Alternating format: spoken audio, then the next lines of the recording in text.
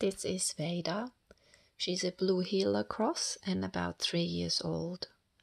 The first time I met her was in November 2022. She had been with the family that adopted her for about a year.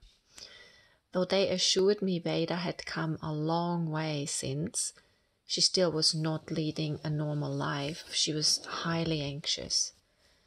Many everyday situations made her dive under the bed to hide, such as any family member walking into the kitchen or visitors coming over. Other situations prompted her to go into hyper-excitement. She got so worked up that nothing and nobody was able to get through to her. It was exhausting for everyone, and Vadar suffered from significant anxious urine leaking. On that first visit last November, I only worked with Vadar instead of with her whole family.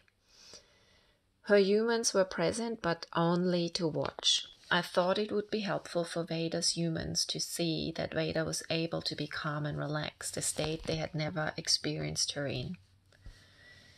As Vadar was lying peacefully on her side when I did the trust technique with her, her humans' eyes filled with tears and their hearts with hope. On my next visit, at the beginning of January 2023, I taught Vadar's family how to use the trust technique to help their dog to become calmer, more confident, and connected with them. Vadar's humans practice with her every day for 2 weeks just to get really familiar with it. And from day one, they noticed a marked reduction in her anxious urine leaking, and generally speaking, a calmer Vadar all over. After 2 weeks, they were ready for the next step, which is to apply what they have learned in all the situations where Vadar normally was losing it, and in the past would go into fear or overexcitement. The following video shows a situation where Vadar would have run to hide under the bed in the past.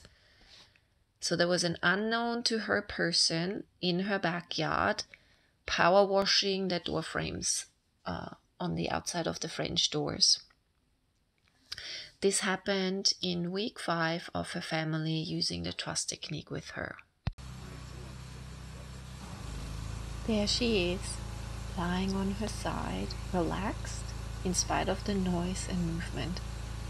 You can see her ears are quite engaged, which is fair enough in this new situation, but her body is relaxed and her breathing is calm.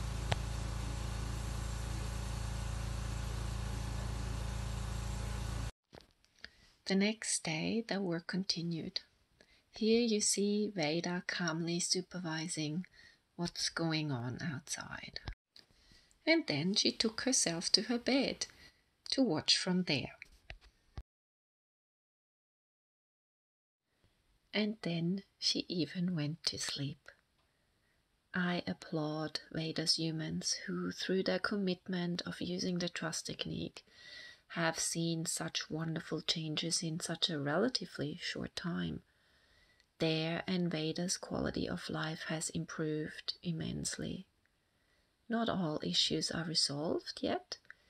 It's still a work in progress, but the results they are already seeing keep them going. Well done, Team Vadar.